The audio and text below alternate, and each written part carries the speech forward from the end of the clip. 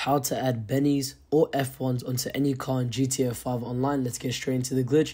Requirements is you guys will need a friend. You guys will need to have a donor card, which is inside the LS Kami.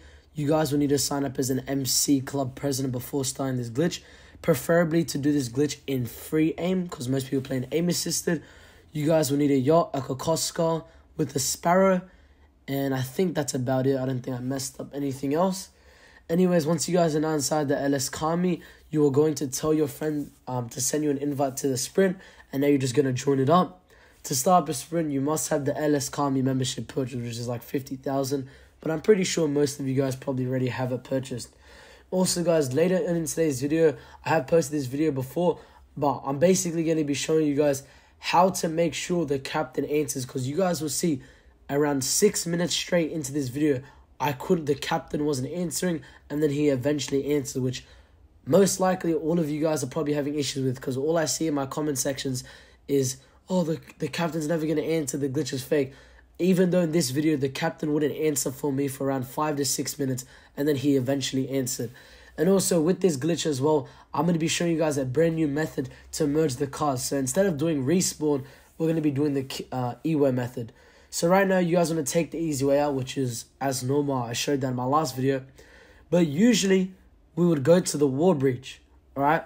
But instead of going to the wall breach, we're going to be going to the gas pump. And I know you're going to be like, the gas pump, what do you mean by that? You guys will find out exactly what I'm going to do. If you guys don't want to spend hours grinding out glitches, be sure to check out the instant delivery modded accounts from MitchCactus.com, which is available for Xbox, PlayStation, and PC. That come with between $50 million to $1 billion, as well as RP level 100 and more. They also offer account boosts, meaning that an existing account of yours can have money and RP added. These guys have over 4,500 plus reviews on their official Trustpilot page, and by far are the most highly reputable modders. There will be a link in the pinned comment, guys, and you guys can use the discount code JUNA for 5% off. And in today's video, I'm actually going to explain everything in the best detail possible, and to make sure you guys don't get confused. And I'm telling you right now, no one will be confused after this video. Okay, what you guys want to do is align your car with the gas pump. Alright, so right now, I'm going to make my way to the gas pump and align my car with this so that if I drive forward, I directly crash into it.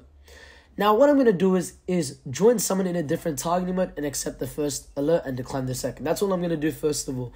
I'm going to just make sure that the alert comes up so, you know, it comes up quicker. So watch this. Any second now, I should join someone and I'm going to accept the first alert, decline the second. Nothing hard at all. So right now, wait for it. Wait for the alert, X, circle. Now, I'm going to join him again. But this time, I'm going to count how long it takes for it to pop up. So as you guys can see, I click join. And I'm looking at the bottom right-hand corner. Oh, how long did it take for the getting GT Online session details to pop up? And from all the maths that I just did, it took around 12 to 13 seconds.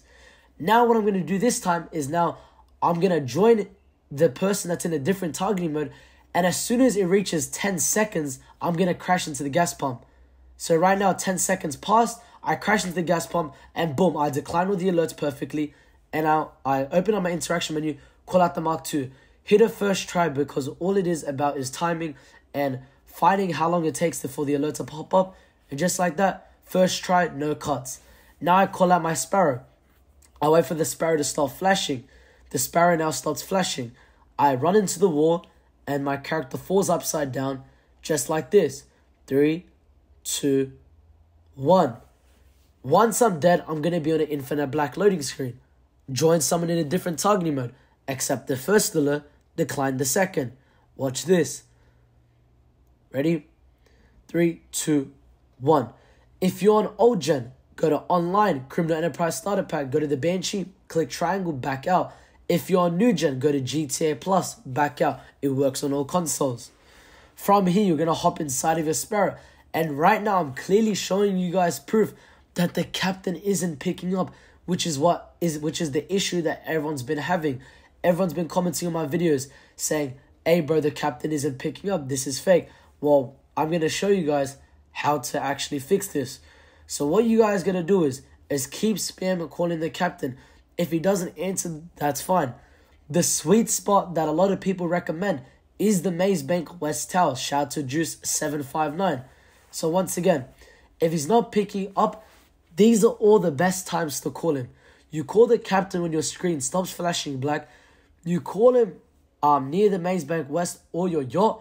Or you call him in the area nearby your yacht. Okay? So that's actually what I found in today. Like, for some reason, the captain wasn't picking up. You guys can clearly see the footage is sped up. Constantly calling him. Nothing is happening. Alright? But this is what's going to happen. After 2 minutes, you should eventually respawn back at the other spot, right? Also, guys, once you respawn with the helicopter, you just want to go return personal vehicle to storage.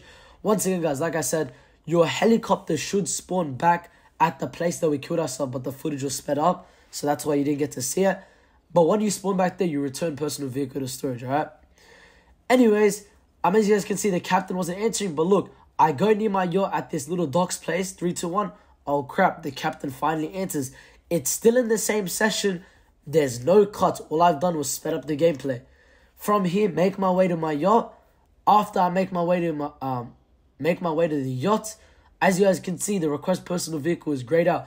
All you have to do is just go up, down, and then it will give you the feature. Ready? Watch it. Still gray, still gray, still gray. 3, 2, 1, up and down. There you go. Now you want to call out any car you want to merge.